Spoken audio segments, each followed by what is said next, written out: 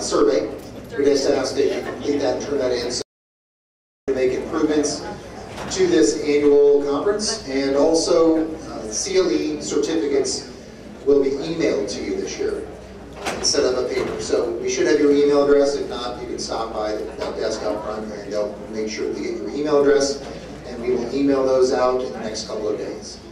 So we're going to talk about what everybody needs to know about ethics, and specifically I just call it how to keep your license. So I'm Scott Trout, and Barb Johnson-Stern, partner, one of our newest partners at Cordell, is also going to be joining me and taking the majority of this topic, as she prepared all of it, so I want to give her kudos. I am just copywriting her work, or copying off of her work. So ethics, I think one of the things, it can be very boring. That's why we obviously put it last, because there's nothing exciting. We don't have any fun videos. It's hard to find some videos that would be applicable. But I'll talk a little bit about why I think it's important, what we can learn from it. I think we want to try to create a little bit of a dialogue going among everyone. We'll probably toss some questions out to everyone. In fact, I know Frank and Barb and I were just talking about one of the ethics rules just out in the lobby, and I think all three of us had a differing opinion, and that's, I think, the interesting thing about ethics, is that you'll find everyone in this room may have something different to provide to the topic. And so for today's topic, we have taken the information from the 2012 report from the OCDC. That they issue an annual report. 2013 isn't out yet. I've also got some numbers from 2011 that we'll go through just to kind of highlight what we're going to be discussing and how it applies to each of us, and why specifically it applies best to us in family law. So in excuse me, in 2012, interesting, there were 2,039 complaints. It seems like a lot, but in 2011 there were 2,278, and in 2010, 2,224.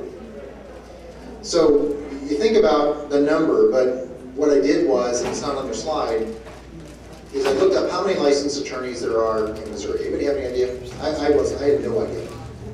Too many. I heard that. 28,000. It's a big number. So when you take the 28,000 and you look at the number of complaints, it's only about 7.3% of the total number of attorneys. Now that percentage is a little off, because obviously some of these complaints, you have repeat offenders who are always getting complaints, and I think we all know, we see that. So it's probably a much smaller percentage than 7.3%. Of the 2,039 complaints, we'll talk a little bit about what happens with those, but 856, a formal investigation was opened, so a real small fraction. So of that, then the OCDC breaks it down, it goes to regional. Of the regional complaints, only 457 of the 856 went to a regional complaint, which represents only about 3.1% of the attorneys are faced with a complaint that is investigated regionally. Of the total 856, approximately 390 go on to the OCDC, representing about 1.4%. So it's interesting as you look, you have these complaints, but only the serious ones, the percentages continue to go down. And my guess is that 1.4% is even smaller, maybe even 0.7, less than 1% when you count the repeaters. So it's a small number. 48 were placed into formal resolution program, which represents less than 1% of the attorneys actually went through a formal resolution program, or 2% of the total complaints actually go to a formal resolution. So I mean, when you look at statistics and you think about chances, we all fear that complaint and we don't want to deal with it. It's good news, right? When you kind of look through a little bit more, and I dug a little bit deeper into the report, 12 attorneys in 2012 were disbarred. 12 out of 28,000. 3 of those 12, it was only by default. So really we're talking about 9 that we know did something that was sufficient or worthy of disbarment. 30 of our 28,000 members were suspended, and 3 of the 28,000 received a public reprimand. So it takes an effort to get disbarred. It takes an effort to have a formal complaint, or it takes ignorance. And so that's why I think the most important thing is that we go through this annually, and we just try to learn something and even communicate, talk about some of the issues, because it is a little dicey when it comes to certain issues. We were talking about attorney-client privilege, confidentiality, and what it takes with a waiver. And there's all kinds of thoughts on that process. So I thought that's why I would talk a little bit about more of the details and more of the statistics. But the good news, like I said, was it's only representative of around 7%. Here's the bad news. The bad news is that I think all of us in here, it's coming up, tax day, April 15th, we all fear being audited by the IRS. So I thought, okay, let me just compare the two. The chances of being audited by the IRS are less than 1%. It's actually 0.008% that you'll actually ever be audited by the IRS. But yet I would bet, if we thought about it, everyone here would mention, oh, I don't want to mess with the IRS. We give seminars around the country to clients, and we talk about financials. We know that they talk about financial statements. And you find clients will raise, if you give them a choice, what do you fear most? The completion of an income and expense statement or an IRS audit? They'll say IRS audit 9 times out of 10. But the point is that they're going to be audited, in my mind, 100% of the time on their income and expense statement. So they really should be more fearful of what they put on their income and expense. Likewise, you should be more fearful of being audited by the OCDC than you would by the IRS. Because we're talking about your livelihood, our ability to practice, our reputation. We'll talk about that, because that's one of the areas that you'll see in complaints is candor with the tribunal. Especially in this area, St. Louis, St. Charles, Jefferson County. As I mentioned, if your honesty and candor is in question, you might as well pack it up. I think it's a small enough bar that matters. Putting aside the fact that it is an ethics complaint that judges can file against you. So, good news, bad news. Good news is small percentage, bad news is you're more likely to get an audit, what I'll call an audit, a letter from the regional committee or the OCDC than you are from the IRS. So more details into the numbers. You have 968 of the complaints were never opened. They were filed with the OCDC and nothing was done with them. They were essentially dismissed on their face as perhaps not involving an ethics complaint or an issue with the rules of professional conduct. 94 needed further review, which means they likely fell into the 2013 numbers, so we don't know what happened to those. But you look at the numbers, it's a rolling number every year. It's probably a consistent percentage of those that need further review before anything is done. 125 had insufficient information, so in reality, they were probably kicked back, give us some more information about what you're complaining about, and then they were pulled back in either to the next year, 2013. Again, probably the same statistical significance. 96 referred to a fee dispute, and it's interesting, I think, at least from my perspective, I always think, well, that's a fee dispute, we don't have to worry about it, we can deal with the BAMSL Fee Dispute Committee. It's not an ethics issue, well, it is. We'll talk a little bit about fees, and why you have to be as concerned about fees as you would diligence, communication, contact with third parties, etc. 24 were referred to comprehensive resolution, and 27 were held in inquiry status. I call that purgatory. It's kind of like the worst place you can go, right, is purgatory, because you don't know where you're going, you're stuck in this inquiry status. You never want to go there. I'd rather have resolution. You don't want to be in inquiry and figuring out what's going to happen to you next.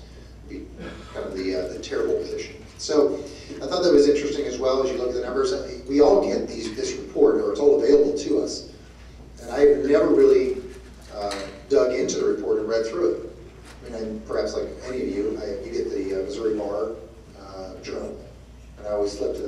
Okay, who was suspended this week? Who was disbarred this week? Do I know them? Did I graduate with them, right? I look at their bar number, see when they graduated. It's interesting. But I didn't dig into the OCGC report, and there's some pretty good stuff in there. We can all learn something to change the way we practice, to change the way we communicate, to make sure that we aren't just a statistic. So let's look about the nature of the violations and what it is that most commonly was seen last year, or excuse me, in 2012. Communication. 386 of the complaints dealt with communication. We're talking about return phone calls, status updates in writing, status updates when there's really nothing to update. I think there's some precautionary measures we can all take to ensure that clients feel that they're being communicated with, and especially in the area of family law, when emotions run high. Diligence. We'll talk a little bit about what that means, pursuing the case, timely filing.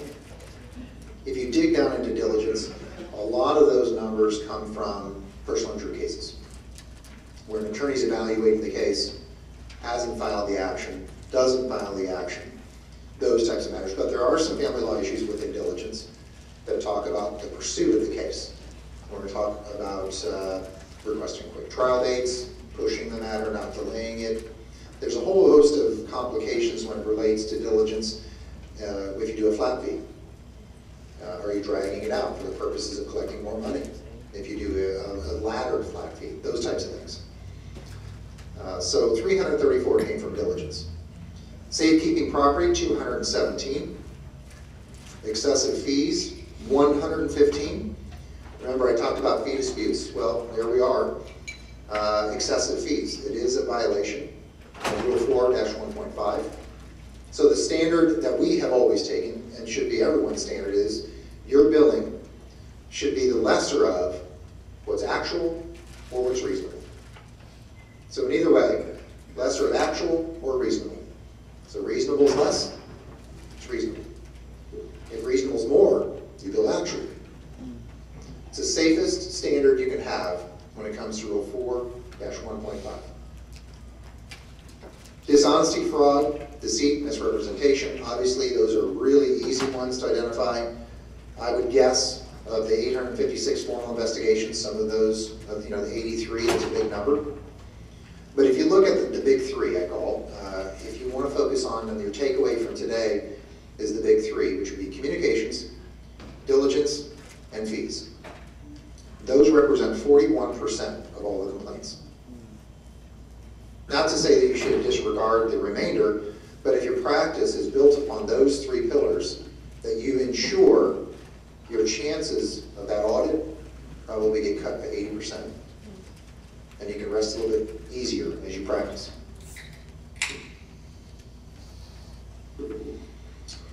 Rule 4.1.16, improper withdrawal, and that happens more frequently than you can imagine. I used to read up, and many of you may do this every Tuesday, you get the slip opinions. There were a whole host of appellate decisions on withdrawal, the appropriateness of withdrawal, the timing of withdrawal, the notification on withdrawal, reasons. Those are all key. But if you don't follow and you don't do something timely, in advance of trial, you have to look at when is the trial, what is the damage that's going to happen to the client regardless of the reason for withdrawal. I would tell you to go ahead and pull some of those appellate decisions. They're very informative. They will guide you as to what you need to do in the event that you have to withdraw from that case. And I'm not talking about something where there's a conflict that's arisen where it's mandatory that you withdraw, or some sort of behavior, fraudulent or criminal behavior by your client that forces you to withdraw. We're talking about failure to pay, failure to communicate, something in those regards. But I think it's key. That is a huge one because 73 complaints on withdrawal. Something as simple as getting out of the case is a big one. Conflict, 67. Takeaway, make sure you look at your conflict check resolution program. What's in place if you have one? You have to have a conflict resolution program to do that. I think one of them, I talked about this a couple years ago, I think one of the more complicated scenarios for conflict checking is when you hire an attorney from another firm and trying to get all of the cases and clients that they represent. When a client comes in the door, it's a pretty big problem. When they can't bring that information with them, the law firm may or may not disclose the number of clients they've had. So it's as simple as perhaps if you have a multi-attorney office is sending out an email with the retentions weekly, bi-weekly, that indicates who has retained and making sure that everyone reviews it. And if they recognize the conflict, you've done some diligence to do it. 35 on unauthorized practice of law. 33 on advertising, especially with the constant change of rules and our social networking, our internet, the rules related to what you have to do. I can tell you that when I'm listening to the radio, I constantly hear ads that don't comply with the rules, I think. My opinion. Not so clear, but I think it makes me worry. I think, if it was very clear, it would be probably, obviously you have an obligation to report. But it just kind of makes you wonder. You have to read. If you're going to do the advertising, read the rules. Follow it. They're simple. There's some disclosures you have to put on there. And it's not terrible. I mean, there's some states that we practice in, Kentucky and Florida. Kentucky, you have to say this is an advertisement on every page on the internet, on every ad. Iowa, when you do an advertisement, you cannot advertise in a, what is the voice? A dramatic voice. It cannot be dramatic. It must be monotone. This is Cordell. So it's crazy. I mean, you think about it, and you could easily gloss over some of those things. But again, the goal in life for me and our firm is play by the rules. Simple. Don't make yourself a target. And life is much simpler that way. Competence, 23. We'll talk a little bit about competence, and I know that that's an argument we were having about the ability to take a case outside of your comfort zone. Truth to tribunal, 21. That's what I was talking about is candor, honesty, how you deal with the bench. Huge and important, because I always told some of the new attorneys that one thing you have, it necessarily won't be how your understanding of the law, how you try cases, it's honesty. It's what it is to me. It's how you deal with the bench and the bar. And if you can make that the focus of your practice for the rest of your career, it's a good one, no matter what. So 21 on truth to tribunal, which is a big number, surprisingly. Truth to third parties, 21. Not necessarily something that I think in family law we see quite often, but it is what it is. Confidentiality, we were talking about this outside, 18. There's a whole host of issues within confidentiality that we can talk about. I know Barb's going to address that. Supervisory responsibility, 7. And that one's a disturbing one for me because there are some issues, I think, that you can be a part of that you've done nothing. For example, nothing to violate the rule directly. So you can get called into the regional committee because a lawyer underneath you didn't do something that you may have told them to do. For example, judgment comes in, that lawyer tried the case that works for you. You sit down and you just talk about appeal. What are your thoughts on this judgment? Is there anything to appeal? Let's look at the rulings, let's think about it. And you say, yeah, I think there is. Why don't you go ahead and notify the client, give them the deadline, tell them what they need to do, how much it'll cost, how many days they have to notify us, what the timelines are to file the appeal. Lawyer doesn't respond. Lawyer doesn't tell client, right? So client decides to just call office and says, I haven't heard, is the judgment in? You find out and you panic, go to lawyer, and the lawyer says, oh, I forgot. Client files a bar complaint, you're on the hook because you're the supervisory responsible attorney. You told someone to do, and as professionals, we all think that professionals will do as they should and as they're instructed. You're still on the hook. That's a disturbing one because it's one where you didn't intend it. You actually took the appropriate action. You reviewed it, a junior or associate's work. You told them what to do. You're still on the hook. So, it's the trust but verify rule. You tell someone to do something but verify they did it.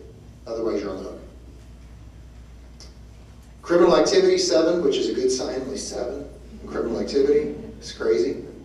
Obstruction, false evidence, 4, another one. You know, you look at some of these, you think, someone said too many lawyers? There you go. There are 11 too many lawyers in this state with the criminal activity and obstruction of false evidence. Ex parte contact, 4. Prosecutorial responsibility, obviously, doesn't apply to us, but 2. So, as we think about what we've just covered, what do you think are the, I know we'll all know this, the #1 area of practice with the most complaints? Domestic. Number 2? Criminal? Criminal. And number 3? Torts. Just, you know, interesting. So domestic had 173 complaints of those investigated, or 20% of the actually formally investigated complaints came from our area. Big number. So now, if you look at the total number of attorneys investigated compared to the total number in our area, we should be a little bit more nervous. Because we're not just dealing with logical issues regarding ethics, we're dealing with emotion. We're dealing with clients that will file a complaint because they think you colluded with the judge, or back in chambers, you're selling them out. So there are a lot of things you just have to dot your I's, cross your T's. It's a big one. So, one of the things we want to do is look at some specific areas as it relates to some of the specific issues and the rules, so that we can give you a little bit of guidance. Again, I guess it is a little bit blah and boring, but I think it's worthy, and we'll kind of, again, toss it out. So, question under 4-1.1, which is the client-lawyer relationship. We talked about competence, and that's a big one. So the question is, I'm a family law lawyer. That's all I really do. That's all I do. I have done all kinds of other areas, but for the last 15 plus years, I think, only devoted to family law. My boss wants me to take on a breach of contract claim, or a client comes in the door and wants me to take a breach of contract claim. Can I? So the question is, and I thought about this a couple hours ago, I was just going through it, and I think the key words are, can I or should I? Those are two very different standards. So the answer really is, yes, you can, and that's under Rule 4-1.1 in the comments. Now, keep in mind, all the comments, I think, are on your thumb drive. All of the rules, the applicable rules, are in your thumb drive, so you'll have them. You can refer to them, and I'm going to read a few of it just so that you understand kind of why. We argued about this and whether I should take it. It's really clear if a client comes to me and says, I have a patent case, will you take it or can you take it? The answer is clearly no. It's such a subspecialty. But the comments on the rule say, in determining whether a lawyer employs the requisite knowledge and skill in a particular matter, relevant factors in your decision include the complexity and specialized nature of the matter, your general experience, training and experience in the field in question, the preparation and study the lawyer is able to give the matter, and whether it is feasible to refer the matter to an associate or consult with a lawyer or who is established and competent in that field of question. So it goes on to state that the fundamental legal skills consist of determining what problems are in the situation. A skill that's necessary transcends any particularized specialized knowledge, and a lawyer that can provide adequate representation in a wholly novel field through necessary study. The question becomes is, can you take it? Yes. Are you better off not? Yeah. I would certainly just farm it out, no matter how hungry you may be. But or co-counsel is someone who can do it, because that's what the comments refers, getting someone who has the relevant knowledge. But to go further with that question, can I charge my client for familiarizing myself with a relevant case or relevant law related to his claims? So what we were arguing out there is extreme to extreme. I know nothing about contract law. Let's just say I know zero. I've never handled one. I've never done a civil matter like that. Can I just charge my client because he wants me to represent him? Again, these are some words at play. I mean, who says, can you charge your client to familiarize yourself with the law related to his claims? Let's just show of hands. Who can say, yes, you can? And no. And the rest of you have no idea what we're saying. Well, the answer, surprisingly, And I question this, and it's a big caution, is yes. Under comment 2, it talks about you can do this and charge the client for it. Now, again, can I, should I? I don't think there's a difference. We were talking about extreme to extreme. There are issues that come up in our cases every day, perhaps, where you have to do some research because you want to find some cases that support your novel argument. That's acceptable. That's one extreme. And I think that is clearly acceptable, and there's no problem. We're not talking about the reasonableness of the fee or the charge. But on the other extreme is, you know nothing. Can you just learn, contracts for dummies? And even though the comments suggest you can, I just think it's a gray area. I wouldn't do it. They suggest that you can do it. Again, I think if you're going to, and your client is insistent that they want you and only you, I think you have to have a very specific acknowledgement by them of what they're agreeing to allow you to charge them. And be very clear in the representation at the outset, what it is that you're going to have to undertake and what it is they're agreeable to. And even then, I can tell you, I've seen opinions from the Supreme Court where if the client isn't consulted with another lawyer, they don't know what they're getting into, it's still problematic. I stay away from it. Unless you have dealt with those types of issues, I just think you don't. Yes? There are some courts that will assign criminal appeals to attorneys when they are admitted to that court. Do you have any comments on that? I know that it's like, well, I can tell you, here's a good example. When I was a new lawyer, and I thought it was the thing you were supposed to do, which was go ahead and enroll to be in the U.S. District Court, the Eastern District of Missouri, not knowing that I would get a civil rights case. I had no idea what I was doing, right? I got my civil rights case within a couple months, and it actually went to trial. Now, it turned out to be a really good case, but I think there are, and I don't know specifically, but I'm certain there's probably some immunity issues that you get when you're appointed by the court as it relates to malpractice. But from an ethics standpoint, I think you're clear. You're not charging your client.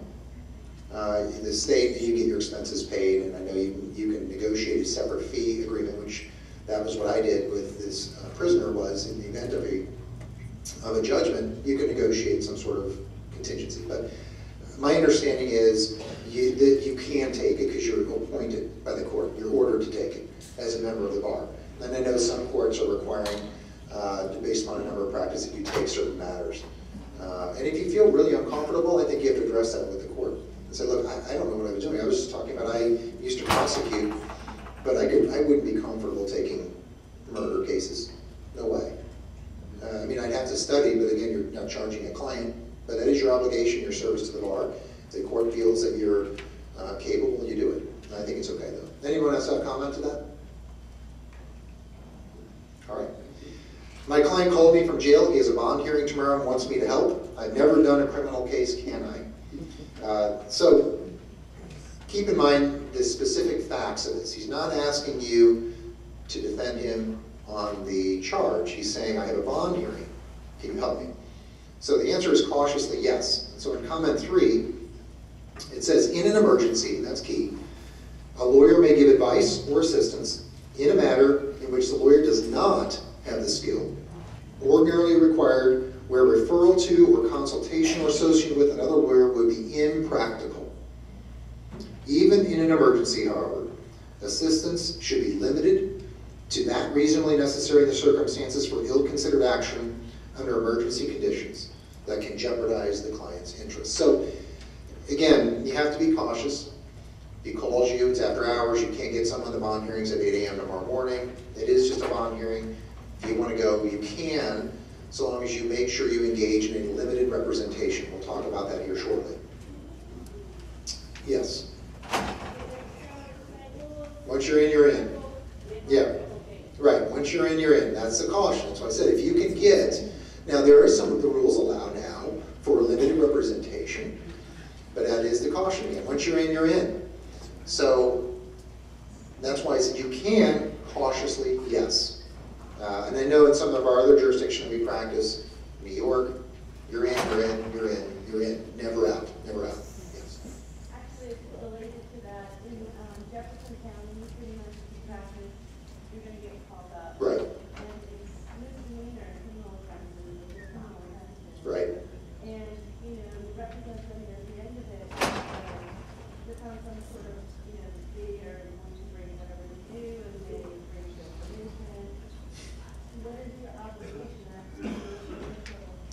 At the end of the case, what we had done years ago, or what I did, I can tell you what I did with my appointed case in the federal court. It went to trial, we went to judgment, and I knew there was going to be some appeal afterwards. I asked the court to withdraw at that point because my appointment was officially over.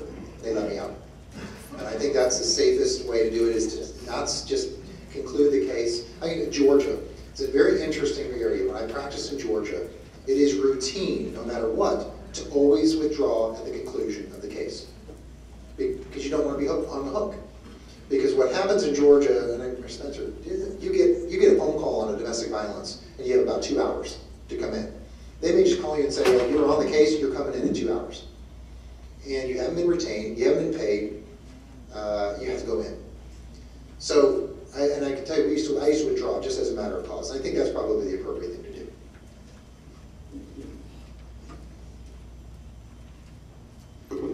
Do I have to do the entire case? Again, talking about scope of representation, which is interesting because of some rules with regards to that. I thought this was something worthy of review. 4-1.2, under client-lawyer relationship. My client only wants help with settlement negotiations. Can I step in? Now, I know that many of us have had this happen where clients come in the door, they say, oh, it's settled. Let me show you where it is. Oh, it's settled on this legal pad, by the way. And she's agreed to it all. Right. Now, do you want to get it? Now, I don't want to hire you to file the case other than unless it's settled. Or they give you the actually typewritten settlement agreement that perhaps another lawyer's done for them, and they want you to review it and advise them. Practically, or whether you want to do that again, should I, can I, totally different, I wouldn't. But the rules say, yes, you can do it. You can enter with a client and help them with settlement negotiations under Rule 4-1.2, subsection C, which says, a lawyer may limit the scope of representation if the client gives informed consent in writing, signed by the client, to the essential terms of the representation and the lawyer's limited role. Now, the thing that I think you have to be cautious with is you can't just explain it. You have to get a subsequent agreement. The fee, if you look at the comments to that rule, there is actually a sample of what you should be putting into that agreement if you want to do something like that. And I would follow it to the letter. That way you can say, look, I follow what the rules say, I follow what the comments suggested, I'm good. But I think that it is a problem, and I think it's perhaps more geared to defense attorneys who do an insurance defense, those types of things with plaintiffs' cases where you can just negotiate and step in and do that. Do you need a special fee agreement? Of course, that's what we just said, 4.1 or 4-1.2, subsection C. You absolutely need that special agreement where it's very extensive. It talks about very explicitly the representation is limited. You describe what exactly you're doing, and I mean describe it. The lawyer does not represent the client generally or in any matters other than those identified in the form. As soon as you deviate from that, you go into that terrible trouble territory, where if you deviate from this review or just settlement negotiations, it's problematic. Now, it does not apply to an initial consultation with a lawyer or pro bono services, which is interesting. So, and services provided by nonprofits. My client wants me to help him engage in insurance fraud. What should I do? I guess it depends on what's in it for me. And then again, I'd be into those number 47 attorneys that are too many in the state of Missouri. I think we all know the answer to that. Absolutely not. 4.12-F, I know that's crazy, but I can tell you, we talk about clients who come in and say, hey, how do I hide my assets? And they whisper, how do I hide it? As if somebody else is listening. And I'm going to whisper back, I don't know. So a lawyer shall not counsel a client to engage or assist a client in conduct that the lawyer knows is criminal or fraudulent. No news to us, but a lawyer may discuss the legal consequences of the proposed course of conduct with a client and may counsel or assist to make a good faith effort to determine validity, scope, meaning, or application of a law. So, you know, we talk about clients come in, and the one I always talk about asked me this question. He had inherited some rental property from his mother, and he wanted to hide all of the revenue. And I said, look, there's no need to hide it. Let's talk about the law. Let's talk about separate property. Let's talk about how we can get this revenue and keep the property. I think he just went in one ear and out the other, and he didn't listen. And well, he went out the door, and I just forgot, and he came back and retained probably 6 months later, and I didn't connect the dots. I hadn't written some notes about it, which a lesson. They're going to say something about it, write some notes in the file so you can connect the dots.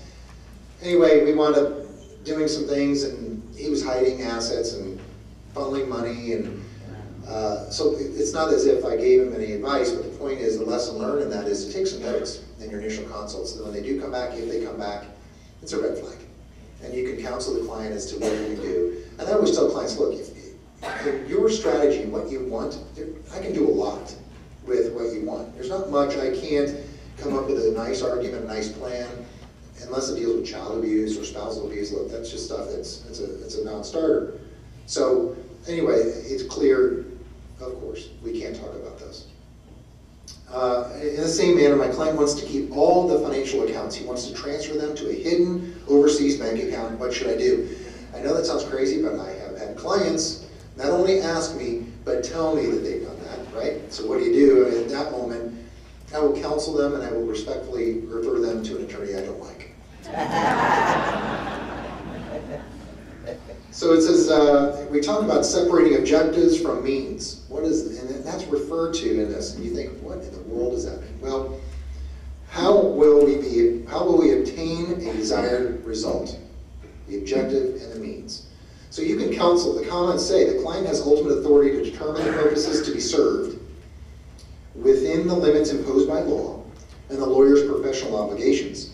Within those limits, a client also has a right to consult with a lawyer about the means to be used and in pursuing those objectives. At the same time, a lawyer is not required to pursue objectives or employ means simply because a client may wish the lawyer to do so. So that's why it talks about separating objectives and means. Look, and the example I just gave you, let's separate the objective and mean. He said, I want to keep my property and the revenue. His means were, I want to funnel it and defraud the court. My means are, well, I can argue separate property. Separate those two, because they mix those with things that really shouldn't be done. I am too busy, and everyone is busy. We know that, and I can tell you early on in my career, I remember having 100 family law files.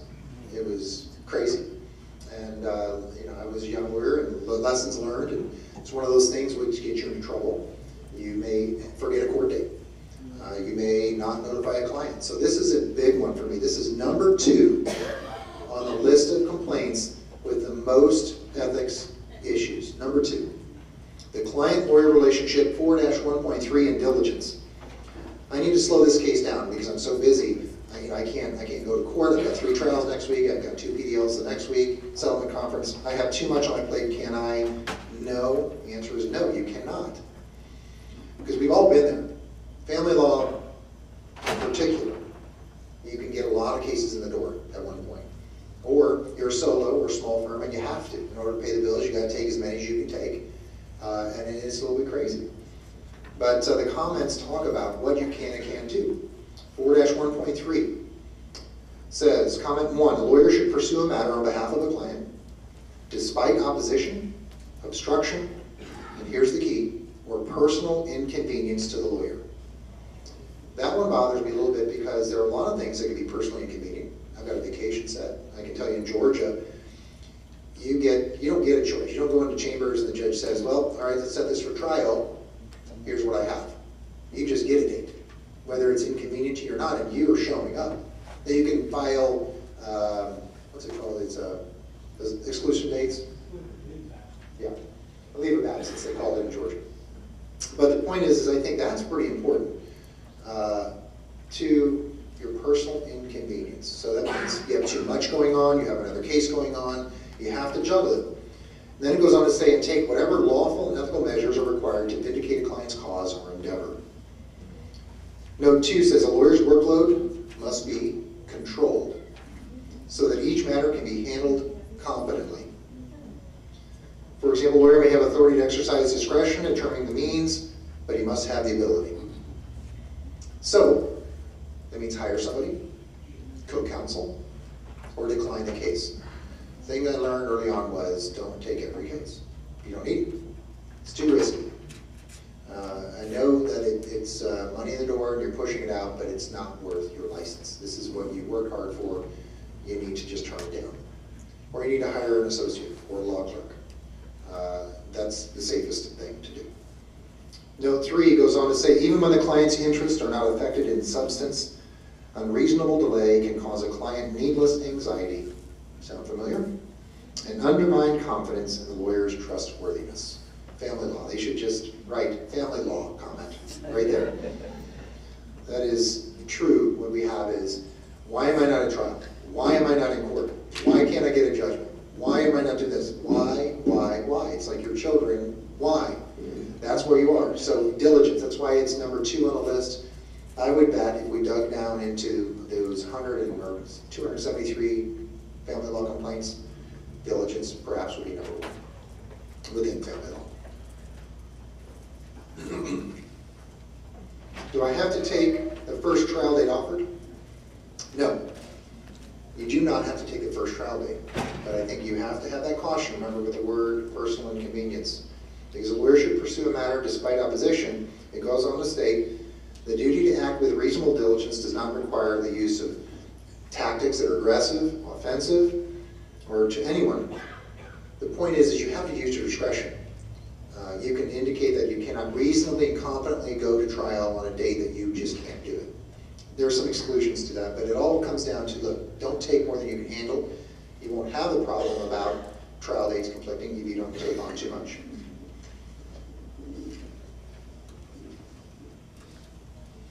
What does my client need to know?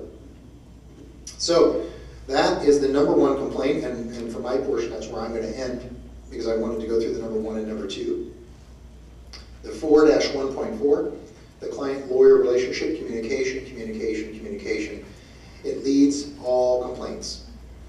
My client just wants this to go away, so he gave me permission to settle this case.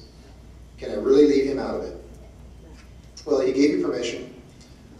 He told you what you should do. I'll settle for $100 in child support, $100 in maintenance, 50% of the property, right? Let's say he's living in a dream world. You say, okay, I'll go try and settle it. You get exactly what he said. Every word. You get it. Can you settle it? Can you just without calling it? Yes and no? Not entirely. The rules are a little bit ambiguous. Again, the distinction between can I or should I. It's like when you took the ethics test when you became a lawyer, I always thought about, the can I or should I. Avoid the should I's because it's like, there's some gray. It says can I. You shouldn't do it. I can tell you as a matter of practice what I do. If I'm engaging in any settlement negotiation and I have full authority to settle something and I've counseled the client and I go to the lawyer and we agree to the terms that my client gave me, I will tell the lawyer, look, I'm confident we got this settled, but I'm going to go double check with my client exactly and go through it again and say, I want to go through this again. I want to make sure you understand what you're agreeing to before I agree to it. So it is not entirely because comment 2 in Rule 4-1.4 says the client should have sufficient information to participate intelligently in decisions concerning the objectives of the representation. For example, a lawyer who receives from opposing counsel an offer of settlement in a civil controversy or a proffered plea bargain must promptly inform the client of its substance unless the client has previously indicated that the proposal will be acceptable or unacceptable, or has authorized the lawyer to accept, to, or reject the offer.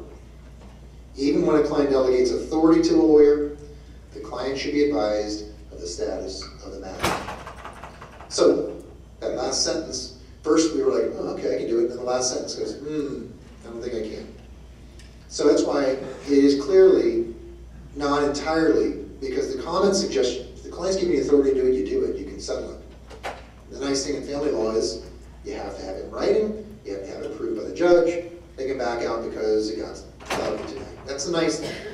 But in reality, you're going to get an ethics complaint if you try to settle a case and you say, well, you gave me the authority orally, mistake number client's going to do, I'm going to put in writing, saying, okay, this is the authority you gave me, X, Y, and Z.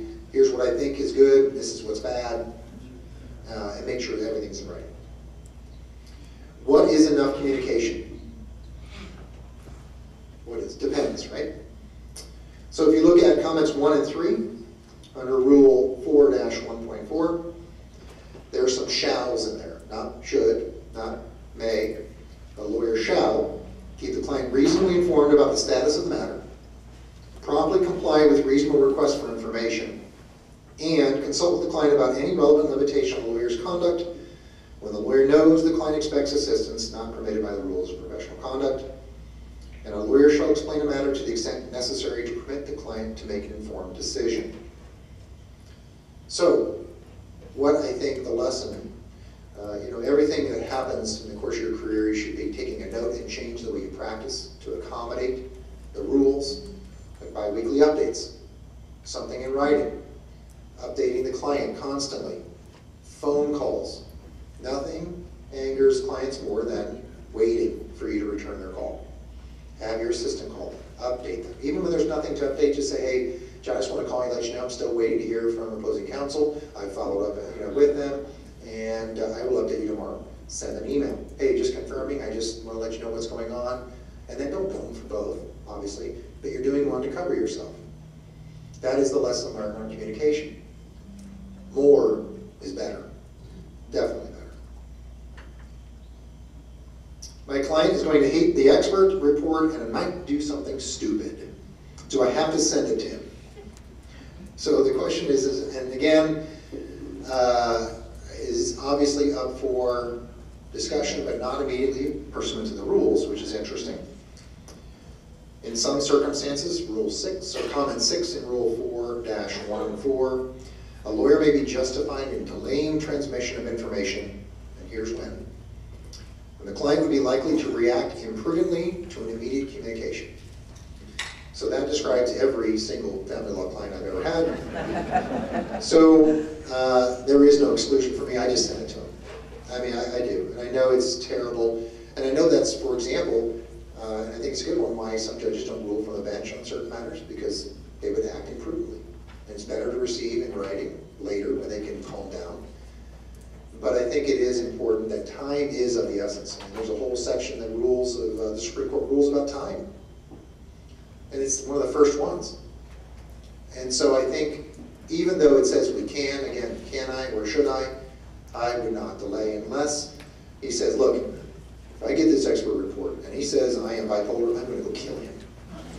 Now maybe you want to hold off a little bit. So there are some reasons to do it, but I don't think that it is, even though it says we can, again, should we? Those are the two questions you always ask, can I or should I? And I keep repeating it. So my client is going to hate this letter, and I just don't want to deal with it. Can I toss it? Can I just throw it away and never say it? We're just going to act like this never happened. No, you cannot. So the point is, again, what we talked about, you can delay transmission by the rules. You can wait till the appropriate time, but I don't see a manner in which you can ever not send something. And I think the best way, one of the changes we made was everything in, everything goes out, no matter what it says. You may not like it personally because it may say something about you or your delay. It may implicate you in your failure to communicate. You gotta send it. Because that's the one thing that you're gonna get hammered on by the OCDC, is not sending all communication. All right, fine.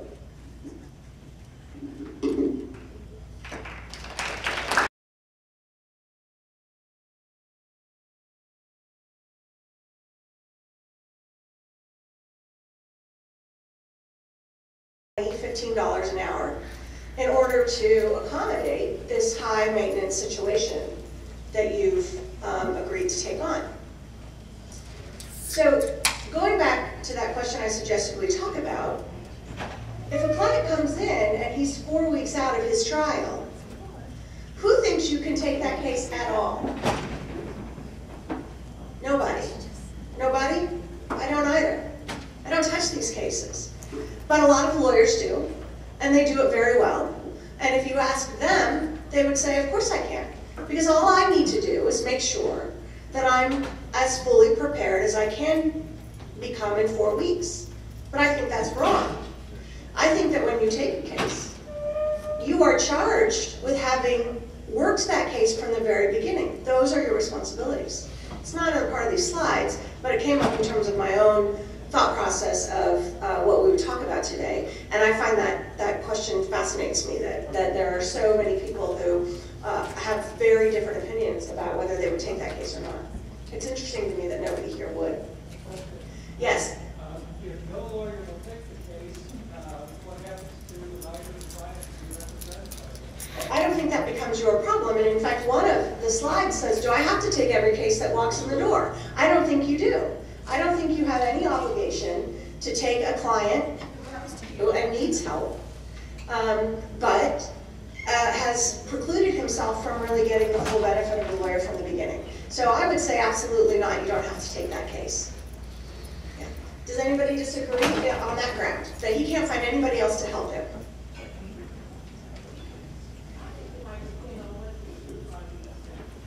In terms of whether you could prepare for those? I would agree. So give me a scenario where you would be willing to take a case where you had 4 weeks. A typical family law case. No kids, no real property. They're just married to their wife. She's got a lawyer, so I want somebody to be there. Okay. So you're 4 weeks out. I don't know the witness disclosure rules in Missouri. I practiced in Denver. I think Scott said that. So in terms of getting on a case where the witnesses have or have not already been disclosed, how would that impact your decision? I'm curious. I think that your position makes sense in terms of the limited issues. But what if you can't disclose witnesses at that point, and you think there's a boss that needs to come in and talk about, oh, did you say no kids? No Okay, children, so we're just talking, property. okay. Just want somebody to be there with them because they like to tell them to put on the side of them. Maybe somebody who wants somebody there. I think that might change my decision a little bit, but that's not typically what walks in my door. So yeah. It's typically much more complicated, but I think I would revise that answer a little bit. That yes, under some circumstances, I can envision a scenario where I would comfortably, but those don't come in very often. Yes. Wouldn't that be an appropriate time to eliminate representation agreement, maybe when it comes to the entering requesting additional time, and especially the court, the judge, and has the opportunity to possibly say anything to get more time. And if not, you only start like go in court. Yes. Try to regulate it. Yeah. So that would be completely different, because then you are limiting what your obligations are to that client. You're saying, all I'm going to do for you is try to get some more time. And if I can get some more time after that, I'm happy to enter a more traditional relationship with you. I thought the discussion that Scott had on limited scope representation was interesting to me. We do it in Colorado all of the time. We don't, because the firm doesn't do it. But in Colorado, it's a very, very popular means of representing clients. And I think it's brilliant, particularly if your client is sophisticated enough to fill in the gaps. And you're smart enough to define that fee agreement very clearly in terms of what you are doing and what you aren't doing. So yes, you're right. If you wanted to enter on a limited basis, I think you could. In Colorado, we have limited scope representation, but we don't have those limited appearances. That's sort of old school. So I have people inadvertently entering in a non-bundled capacity, thinking they're entering in a limited capacity. We call it unbundled or non-bundled in Colorado. So I think that yes, you can, but you have to be very clear about how you enter that case. And if you look at the rules in terms of limited scope representation, you have to be not only very clear with your client, but you also have to be clear with the other lawyer and occasionally put things on the bottom of your documents that this has been presented in an unbundled capacity. So yes, you certainly could enter in a limited scope capacity. I do not think that if you're given sort of the full gamut of typical situations we see in a family law case, that you are able to enter full bore in what I would call traditional scope representation.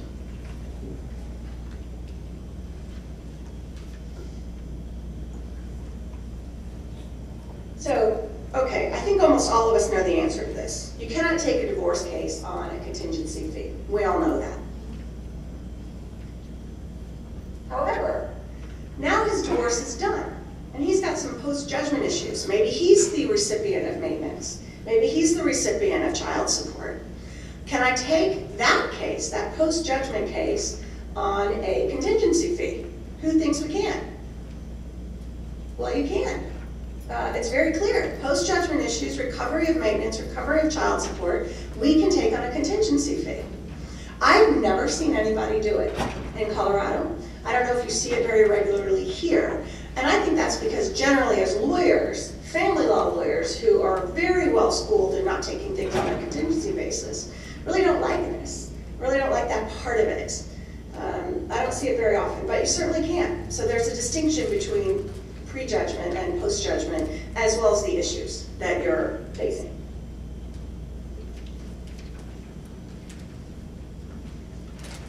So now the next question is really, who can I represent?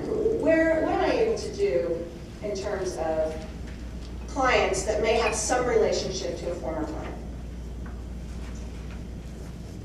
My friends want me to help them form a joint venture. They've all come to me, they've decided what they want to invest in an airfield residence. So they bought the airstrip, they bought the properties around it, they want to start selling it, they haven't drafted any agreement to this date.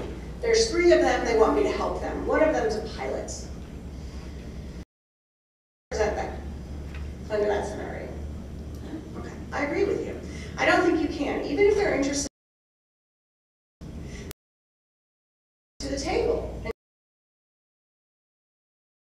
If they bring more value, then you may want them to secure more out of that agreement. Assure you, no, we're all good here.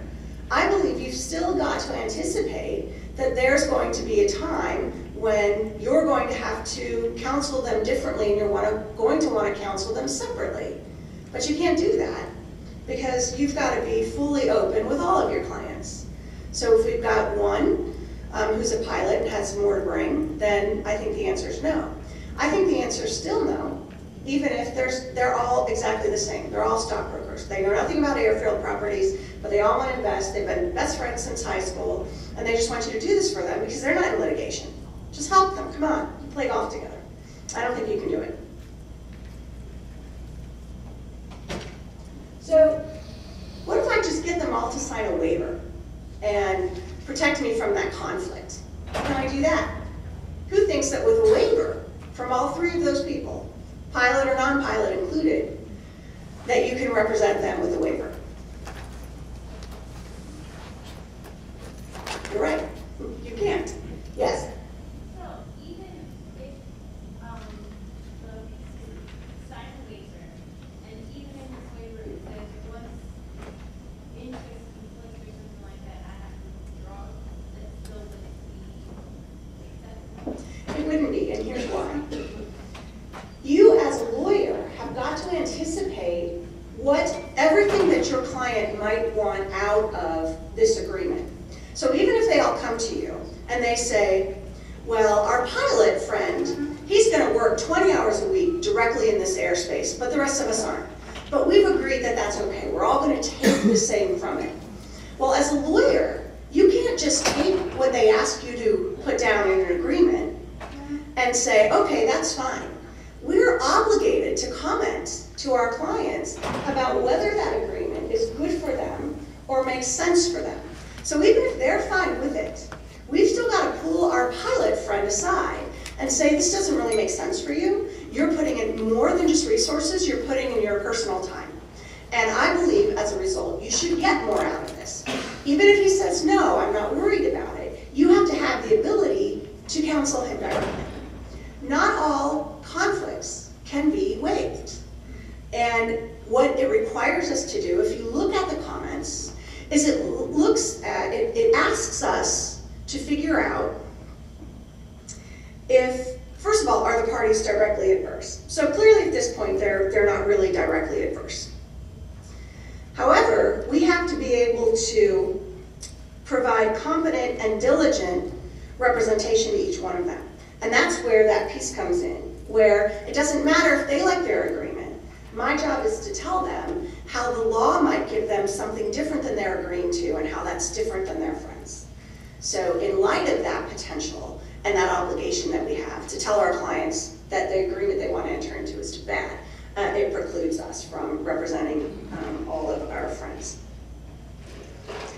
Even when they're not aligned or they're not in litigation at this point. So what about, this happens frequently in my experience. So Missouri allows a grandparent to enter a case to pursue grandparents' rights, or they can pursue custody. So you've got a situation where maybe you have two young parents, and mom of your client wants to intervene because she wants to make absolutely sure that that woman never spends time alone with her grandchild. And the son, who maybe lives with mom, says, absolutely. I don't care how we get it. We don't want that time to go to her. But they both have custody interests. Who thinks that you can represent son and mom? Right. I agree, you can't.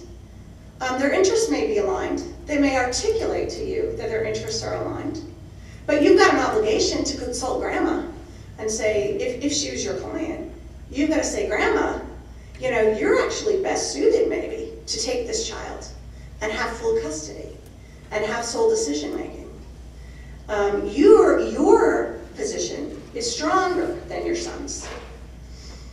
Or son, what you've got to understand is that if grandma wants time, even though you love her and you're pretty much going to let her see this child whenever she wants, she's going to get those rights and they're going to interfere with yours.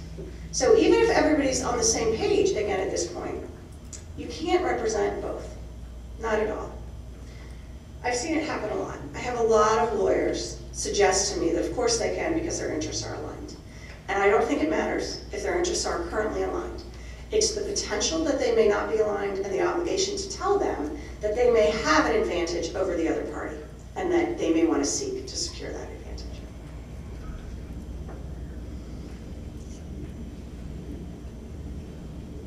Does anybody think that's different if they're just seeking grandparents' rights? All they want is three-week vacation a year. That's all they want.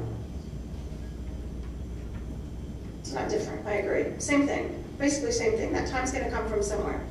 They cannot, what if they say, okay, I don't wanna take it from my sons. I wanna take it from hers. Can I just do that? Same thing, you can't. You've gotta leave it alone. And suggest that she find another lawyer and that she find a good and competent lawyer. If you look at the comments, particularly comment 8, it again requires you to really consider all possible positions your client may want to assert. So not just the articulated positions, but the possible positions. And that's again where we run into the idea that the articulated positions may be fine and perfectly aligned, but all possible positions may not be.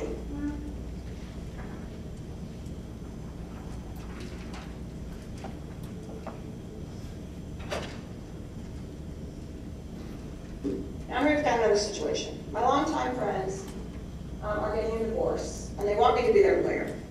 I know them well, I've known them forever. It's not a situation where I may be a witness. But again, they come to me, they say, just draft a bar agreement, we've got it written. Same thing, right? We can't do it.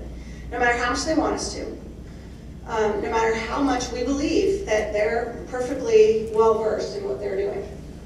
What if they come to you and they've said, we've already spoken to lawyers individually, but we want you to sign this agreement as though you're a lawyer. Same thing, you can't do it. It doesn't matter if they know everything and even haven't been told that they may have an advantageous position that they should assert over the other party. Even knowing that before they come to you, you still can't represent them both. Not only because it's litigation, it's a divorce. It's going to court, one way or the other. It's contested, non-contested, under this scenario. But you can't help them. It's hard. I've seen lawyers do that too. I don't understand that. In fact, every question that's posed in these slides, first of all, I should make a disclaimer that if it said yes and Scott said no, the answer's no. But every question posed, I have come up against in my 15 years of practice, in some capacity or other. It's surprising to me.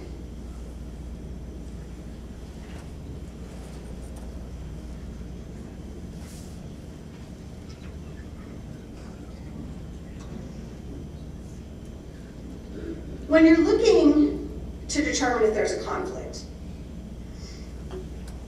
what you first got to do, if you look at the rules and the comments, it kind of helps you sort of figure out what you've got to do, the thought process you have to go to make this determination. Because remember, some conflicts are waivable, and sometimes they're not the conflict that we think they are. So first you have to identify your clients. Who's my potential client?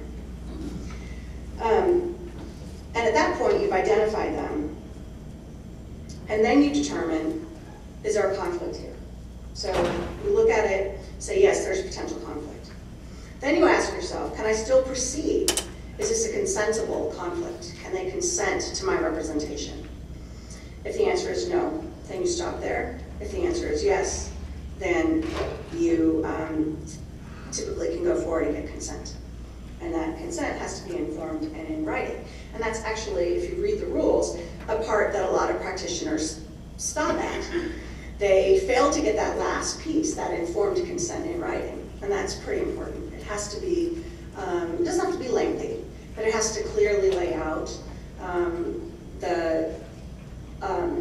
what the conflict is and where the issue is in terms of your ethical obligation and what you owe the client who's waiving the conflict so that they can knowingly waive that conflict.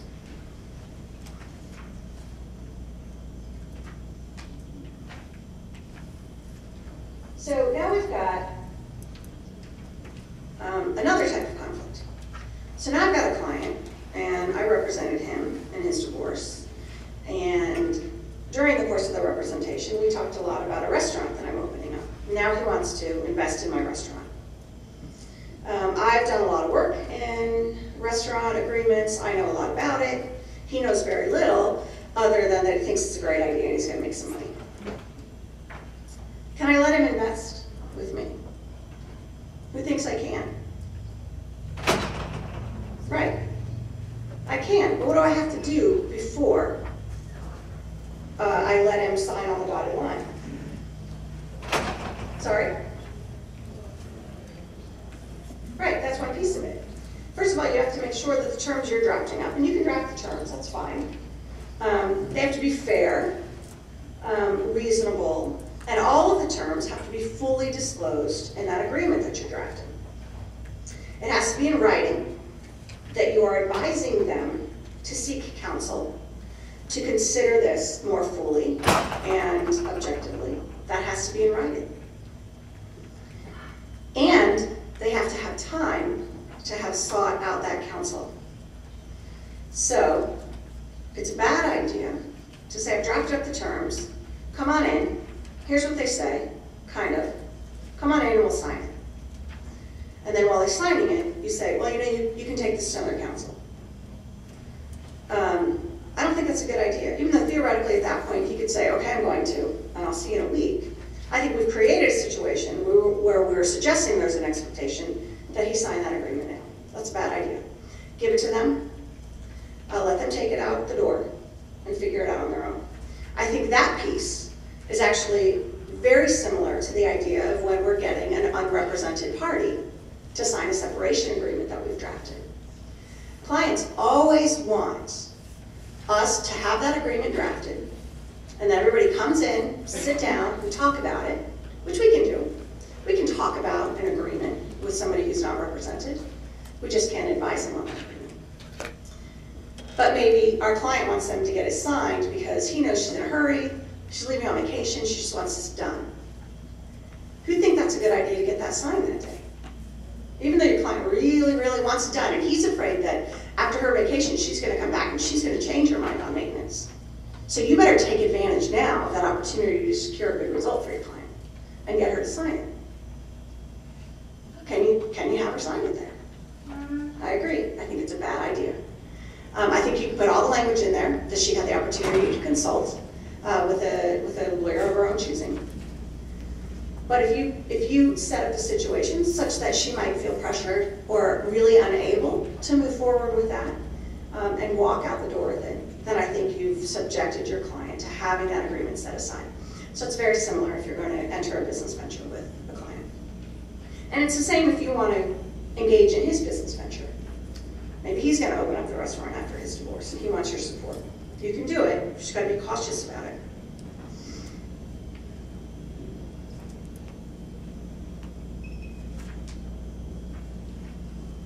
So I put this in here, this next question. The lawyer, I golf, I play golf with this lawyer on occasion. I'm getting a divorce, now he's gonna represent my wife. Can he do that? Well, yeah, he can do it. Of course he can. But I put that in there because how many of you hear from your clients that he can't be her lawyer because there's a conflict? He's our neighbor. I hear that all the time. And it's because it doesn't feel right. It feels too close. It feels like that neighbor might have been their friend, and now they're being betrayed in that regard because that neighbor is now representing their wife. So I hear those kinds of things a lot. Feels uncomfortable, I don't like it. I have a current situation where the other lawyer on the other side has represented my client's parents a long time ago. He didn't like it, made him very uncomfortable. He told me over and over again, there's a conflict. She can't do that, can she? But she can. Absolutely she can, because she's never represented you. What if in the course of that representation, she learned something about my client that's relevant to his divorce now? Can she at that point still represent? She didn't learn that in the course of representing my client. She learned it in the course of representing my client's parents. But she knows it. I don't think she's prohibited from representing the spouse. I think I probably wouldn't if I were her, but I don't think she's at fault for doing it, even though my client doesn't like it. Feels wrong, very uncomfortable for him. And clients often get confused about what's really a conflict and what's not. And it's our job to help them understand that. Because sometimes they want you to move to get this other person removed, and there's just no basis for it.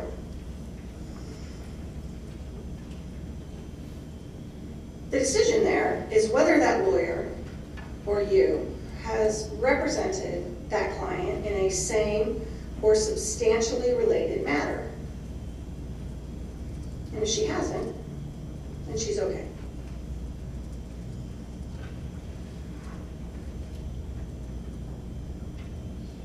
So now we've got to do these again for former clients. So I represented a client in a divorce. Now his ex-wife, who was the opposite party in that divorce, wants me to represent her in her new divorce. Can I? Not would I, but can I? No, you can't.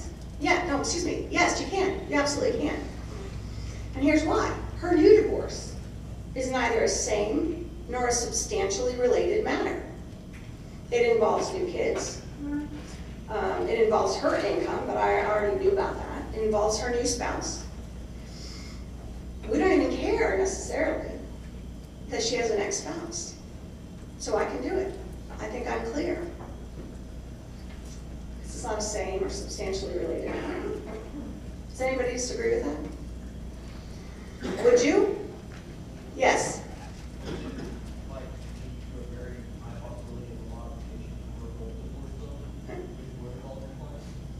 A modification of the original divorce. Then I don't think you can represent either one of them at that point. I think you can do the second one, but I don't think you can go back and help your client in a modification. And that's because you've got duties of loyalty and confidentiality to both of them now. So I think you can do the first, but not the second. So maybe, because we liked our last client and we want him to be able to come back, even though we're not prohibited, maybe we don't anyway, because we want that client to come back. And it feels wrong for us to represent somebody on the other side, even in a new matter. Has anybody ever done that?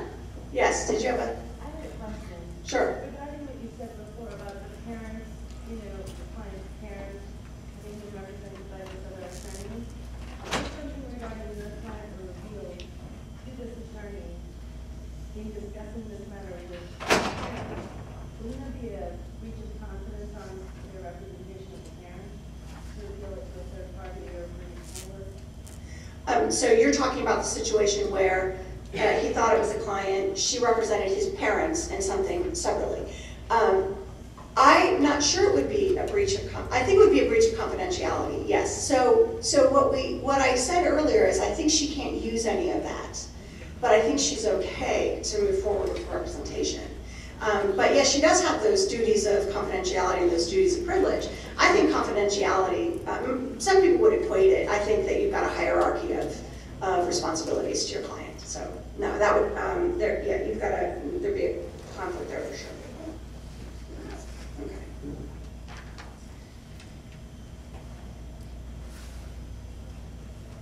So in that same situation that we just talked about, where you've got, you represented a male client in his first divorce. Now his ex-wife wants you to help her in her new divorce. But you found out something just by virtue of your representation with the old client, that he was going to do a favor to her of some point that would benefit her in her new case. You just knew it because he said he was always going to do it. He said, I'm going to, 2 years out, I'm going to pay off her car because I like her, we get along okay still, and she's struggling, and I'm going to do this for her. So now you're representing wife, and she's asserting a new maintenance claim. No maintenance paid by the last spouse. Now she's got a maintenance claim. She's asserting she's car expense that needs to be covered. But you know that she's very likely very soon to no longer have that car expense. What can you do about that? I think that's a really hard issue because you've got information that your current client should know, but you learned it from a previous client. And you don't have the right to reveal information, as was just pointed out, that you picked up in the course of the representation by the client. So I think that's tricky. I think it's one of those situations where we have to consider it fully and look at the rules and make an independent decision as to what and how to deal with that information. I think probably conservatively, you'd go back to your old client and you'd say, maybe I want you to waive the confidentiality privilege, or confidentiality to the extent that it might still exist or impact me working with this new client. And then it'll be up for you to decide if he says, I'm not going to do that. But remember, they were friends, so he probably would.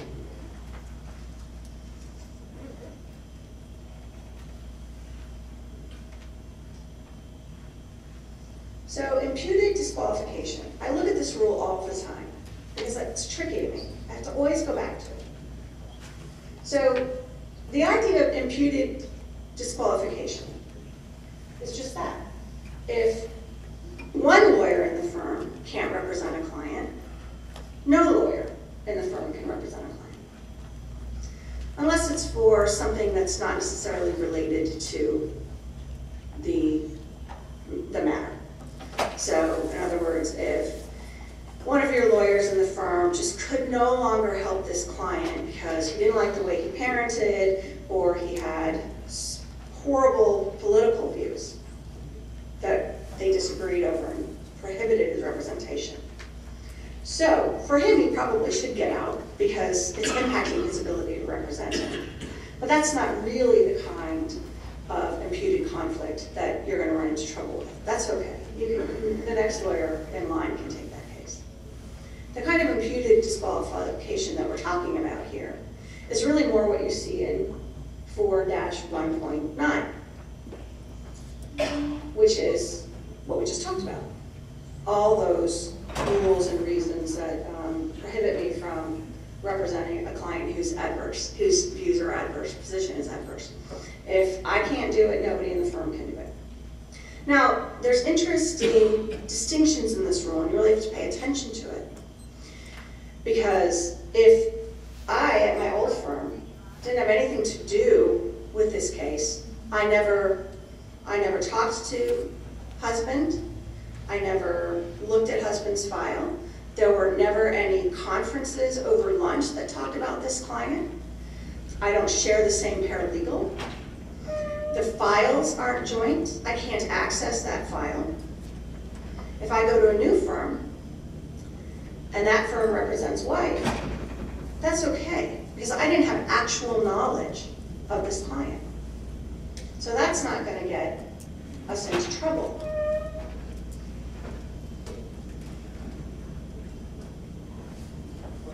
Yes?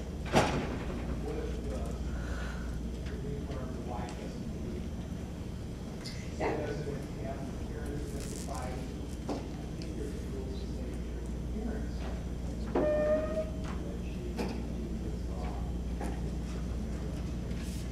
I think, I mean, that's fantasy all day long.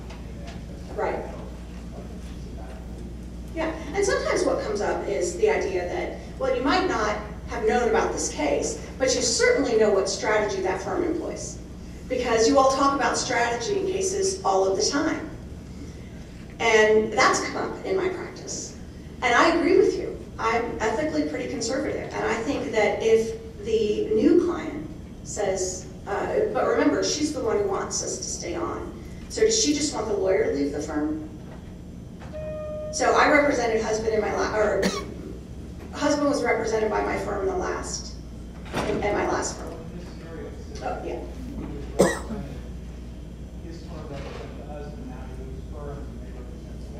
All right, I just moved firms. My new firm represents the wife of my former client. So yeah, so remember wife. So what are you suggesting? Wife wants us to stay on or doesn't want us to stay on?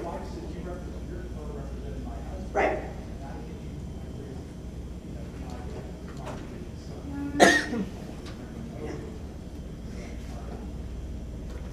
Yeah.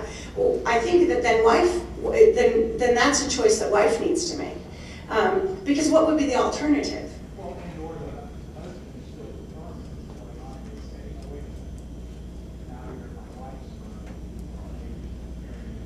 Yeah. Well, they have you need to get the consent waived. So, or that you need to have the privilege waived. So let's go back now. So if you look at the rules, you need to really fully consider and look at the comments. And if you go back to 1.9, remember some conflicts they can consent to.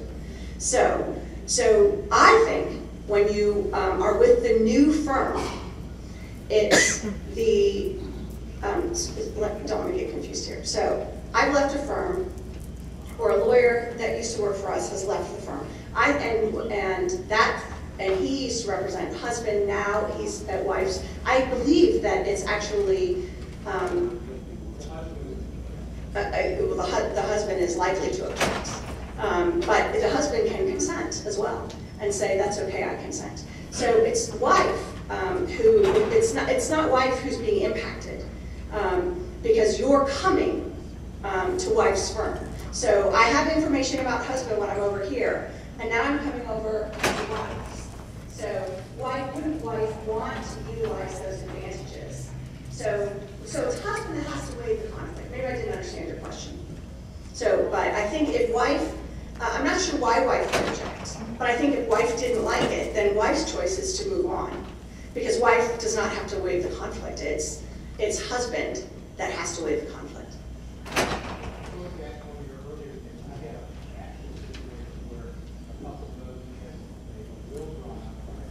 Yeah. Yep.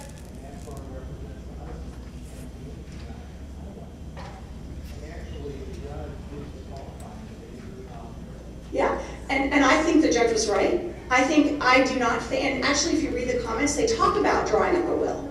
And the reason why I think the judge was right, and it surprises me that they didn't think this, is because when you're drawing up a will, you have to talk to your clients about what would happen in the case of a divorce. That's something that they both have to know, even when their interests are aligned. I don't do estate practice, but I used to partner with a firm that did, and she never drafted a will for both husband and wife. But in this case, if it's appropriate, I think subsequent to that, they cannot represent just one party. So I think the judge was right. Do you agree that the judge was right? I was wondering what the motion was. Yeah. Yeah. Right. Yeah. Right. Right. And a lot of it. Now, I would ask you this. What if the financial information is a mandatory disclosure? In Colorado, we've got very extensive mandatory disclosures. So the lawyer who drafted the will doesn't know anything that's not going to have to be disclosed anyway. Do you think that changes the inquiry at all? Well, again, it may or may not goes back to what we intend to do. Right. Smelling the product. Yeah.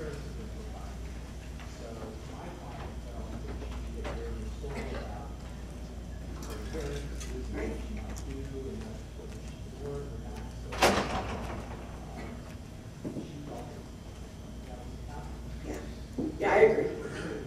Yeah, and I don't think it changes even if the mandatory disclosures are extensive like they are in Colorado. So I agree.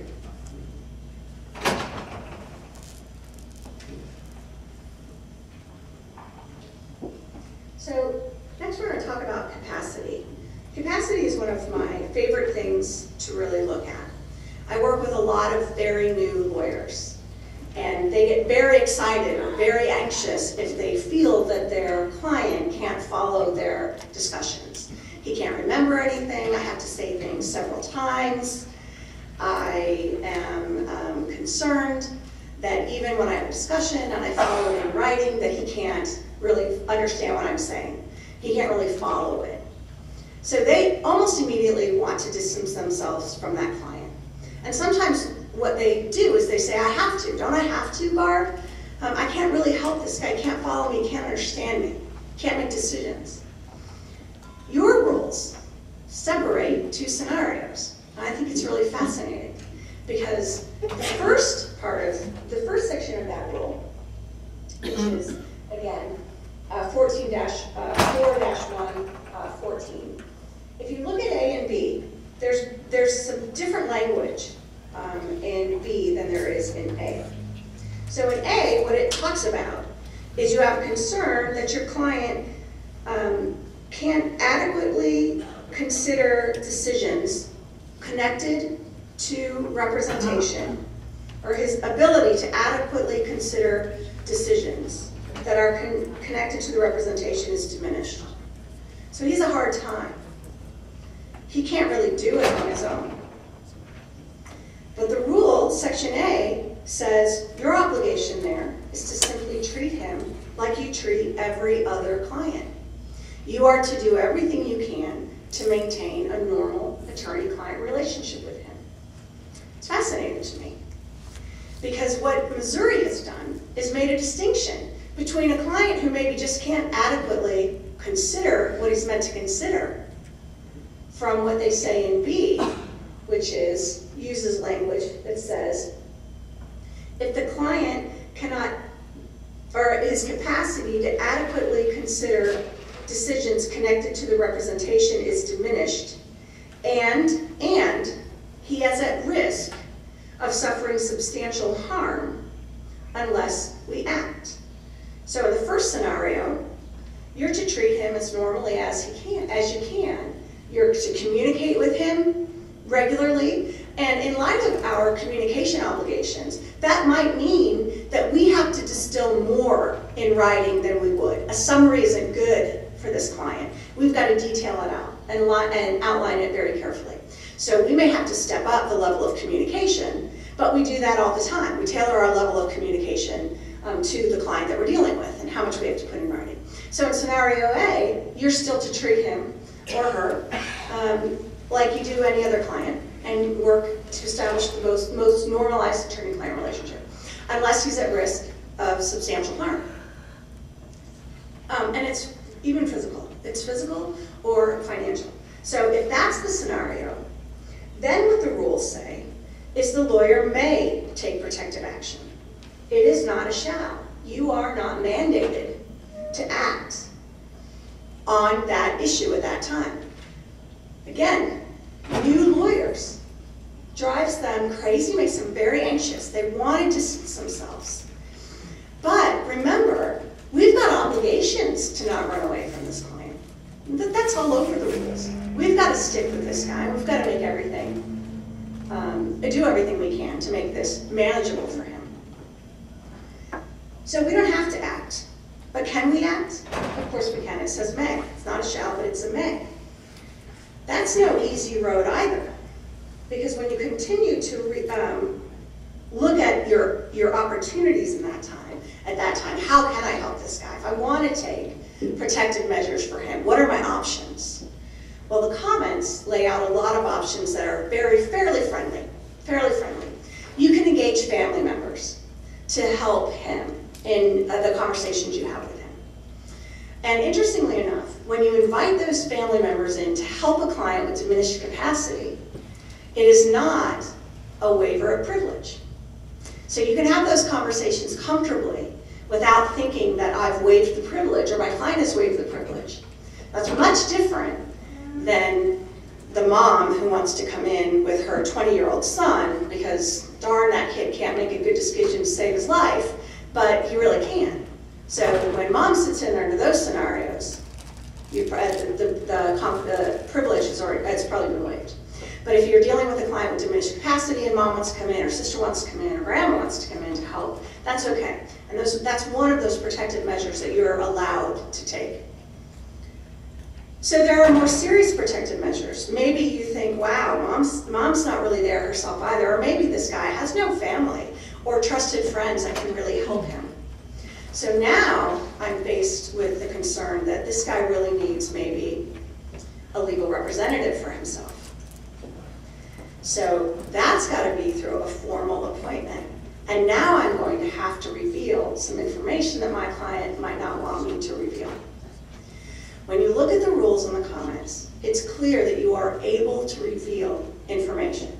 If you are looking to take protective action for a client with diminished capacity, you can reveal information that he might not want you to reveal. But you can do that and you're protected. You have the ability to do that. Now, does that mean you can lay it all out in 8 pages of a motion to the judge? Probably not. You've got to be very conservative. You've still got to look to mitigate the negative consequences to your client. Yes? Would you seek, if you're concerned about that protection and determining how this would affect his overall or her overall case, what to do in camera? With the judge? With the judge, somewhere like that, some way that you limit that exposure of information. I think you could probably limit that exposure both by putting what your concerns are in writing to the judge and having it in camera. But if those are transcribed, which in Colorado they are they here? Stop. If you have an in-camera discussion with the judge, are those part of the record that's reviewable? I think that's the, pardon me? Okay, all right. So maybe that's one of the protective measures you can take. You have a lot of flexibility in what you can do for this client, and there's a lot of good options. I love the family member option if you've got, but occasionally you're going to be in a situation where that's just not going to be enough, and then you're really going to have to ask yourself, what am I going to do? Trust me, as soon as you raise the issue, your client is your enemy now. What do you mean I can't understand you? What are you calling me dumb? I'm perfectly able to follow this. I don't want you telling them I'm an alcoholic, because what if he's an alcoholic and he just comes to every single meeting drunk? That's the same thing. His capacity is diminished. So now what do you do? And the rules allow you to make choices, including doing nothing at that point. Yes? Yeah, there's a new that's the trouble now. For years and years, it was their right. And an attorney had but tonight I followed. Yes. Right. Right. And that's, do you also have a hotline here? No. Yeah. What he suggested is that you now have the opportunity to make a call into, and I'm sorry, what was the name, Sarah? Oh, okay. Oh, so previously, yeah, okay, yeah. So she would allow you to call in and ask her questions and get some guidance in that regard. And I think that's a great idea. I think that you talked, if I picked 10 of you, you might all have very different approaches, particularly on that very hard question of, I've got to take some serious remedial actions. It's going to require disclosure. My client's going to hate me. I don't want to do it. I have to do it, but this client needs protection. So consulting with as many people as you can is probably ideal there. Yes?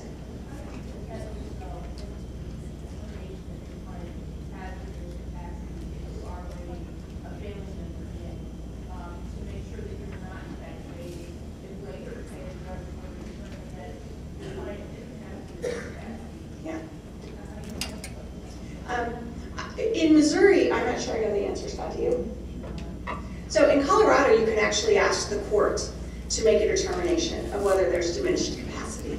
But I think, again, you've got the same issue of, but that's probably when you've decided that there's a problem here. So now you're going to you've decided there's a problem. What you're doing is you're asking the court for some advice. But I agree with you, I think it's difficult. But I think there are some things that you probably could do to protect yourself in that regard. I think you could take very good notes about the kind of conversations you have with your client. I think you could take both sort of pre-giving him information and post-giving him information. There are a lot of areas of the law that also deal with capacity. Wills, trust and estates is a great one. If you know a trust and estates lawyer, they have to consider capacity all of the time. So maybe you align with them and say, is it possible for you to help me make this decision? Again, you're taking remedial action there, or you're taking protective action.